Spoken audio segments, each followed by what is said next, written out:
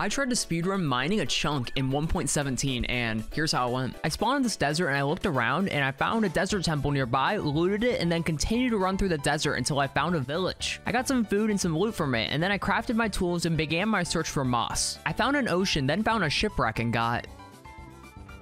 Yes! I then looked around for a bit for a chunk, but then settled on this one with a ravine cutting right through it. I set up my auto composter so I could turn excess moss into extra bone meal. I then began mining the chunk, and this was a really slow process. Even though you can insta-mine the moss, it still took forever. And when I thought it couldn't get worse, we struck lava, and it was a huge lava pool that cut right through the ravine. I had to go up and get sand so I can clear this out, and then I filled it all in, broke it all, and then slowly finished the chunk. Time. 156.53. So,